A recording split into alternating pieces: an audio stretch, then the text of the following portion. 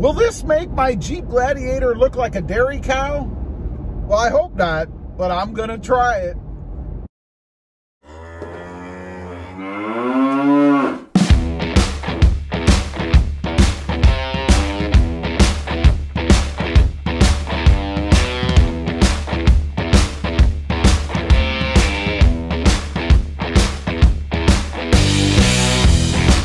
Well, good morning, everybody. How are you today? Pretty good here. That's right. I've got a mod that I'm going to do that I'm concerned will make my Jeep Gladiator look like a dairy cow. Now, that's if I get it wrong. You know, that's my biggest concern about doing this mod. And what I'm talking about is, we'll call it the camo mod, right? I'm going to get some material and I'm going to cut out some shapes and stuff. And I'm going to put them all over my Jeep Gladiator, right?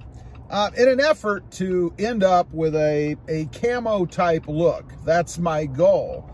But my biggest fear is that I'll do this. Well, actually, I have a few. But the biggest one is that I'll do this and the finished product will come out looking like some kind of weird looking dairy cow or something, you know, with little different colored spots and stuff on it.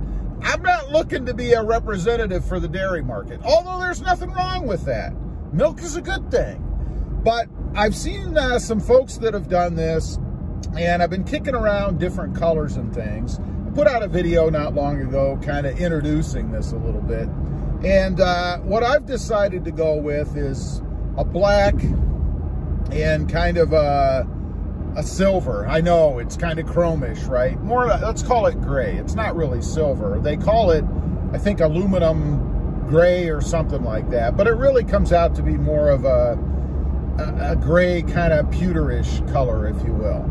So that's kind of the theme that I'm going to use. And you don't really buy it pre-cut or anything. You buy rolls of what is either, I guess it'd be like a car wrap. And then you freehand cut out the different shapes, patterns, things that you want. And then, of course, you go around and stick them all over the Jeep. Now, I said there's a few fears I have in doing this. The second, I guess, would be that I'll have a bunch of bubbles and stuff. You know, it was difficult enough. I did a mod on the Tacoma where I wrapped the Tacoma emblem on the front of the grille. And I had some bubble problems there, right? Now, that was a more domed or curved surface, so I kind of attribute it to that. That was my first foray into wrapping anything. But I think doing this with the Jeep, the surfaces are more flat. There's nothing that's domed so much like that, right? And I can pick and choose where I want to put these shapes. So I can avoid areas potentially that are domed. I don't have to worry so much about that.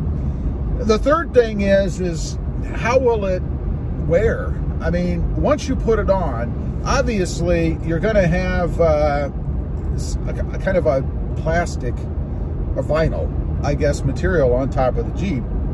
And down here in South Texas, there's a lot of sun. And I just wonder how quickly that material will degrade. I mean, I'm not looking to put this on and then rip it off 3 days later. You know, I want it to last for a while. And of course, I want it to look good. The next thing is, how will it sit on the surface of the Jeep? I mean, I don't want to look down the Jeep per se and see big ridges, I guess, of material. You know, like if you lay something on top, obviously there's going to be a surface that's going to go higher that is that material, if that makes any sense. I don't want it to look like a bunch of lumps of stuff all over the Jeep, right? Now, I think this material is thin enough that that's probably not going to be an issue, but it's a concern. What about dust and dirt? You know, one of the big reasons I've never been a big fan of clear bras on the front of vehicles is because of the seams, right? Somewhere you're going to have a seam, an edge, if you will. And I've seen them before where those edges collect dirt. You know, dirt piles up, if you will, against that edge and you can see it. And that might be of particular concern on a white Jeep Gladiator, like what I have, of course. I don't want to have little ridges of dirt all over the place that show, because I'm not a big fan of washing vehicles. That's right, I said washing vehicles. So I don't want to have to wash it more often because I've created surfaces all over the place, or edges all over the place, where dirt is going to pile up. Lastly, I think is the finish. You know, am I going to damage the finish on the truck? I don't think so. I mean, people wrap vehicles all the time, right? And I've never heard of any horror stories where the wrap has caused any kind of a problem. Now, I suppose if you left it on long enough and the sun, the UV rays, couldn't penetrate the material, then it's possible that the paint could fade, as it naturally does or would, but not in the area where that wrap is. So potentially, and I would think this would take a long time, much longer than I probably would have the material on the truck. But over time, you could have shadowing, I would think.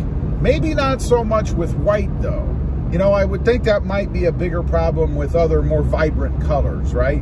Where you might have some fading and you might actually be able to see some shadowing where the sun wasn't able to penetrate the wrap and dull the finish evenly across the truck.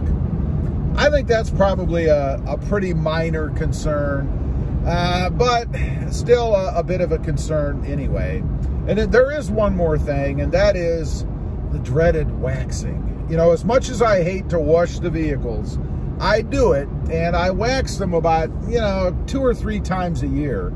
And I just wonder if in putting this stuff on, if that's going to create issue with waxing. I don't think so. I mean, the edge, again, is not so severe that I think it's going to create any kind of a problem, but it is a concern nonetheless. Of course, the benefit is that maybe the wax would actually protect the wrap or vinyl wrap material and make it last even longer. You know, UV protection and whatnot. So those are a few concerns that I have. Honestly, the bubble thing is probably the biggest, right below, I suppose, the dairy cow look. I'm definitely not looking to have a dairy cow looking Jeep Gladiator, right? So anyway, that's my plan. That's what I'm going to do. I'm going to get the stuff on order. I know what to order, and I know the materials I need. Cost to do it should be somewhere under 200 bucks. So while it's not cheap, it's not going to cost me a fortune to get my feet wet, I guess, in the world of wrapping. Because ultimately, it'd be cool to wrap the whole Jeep some other color or some other pattern or something. I think that would be really neat to do, but my skill level is not quite there. Anyway, leave a comment. Let me know what you think. Am I nuts? Am I going to end up with a dairy cow Jeep Gladiator? I'd be curious to know what you think. Also, real quick, if you're interested, I do have an additional channel. It is Rob Motive, all about my 2020 Toyota Tacoma.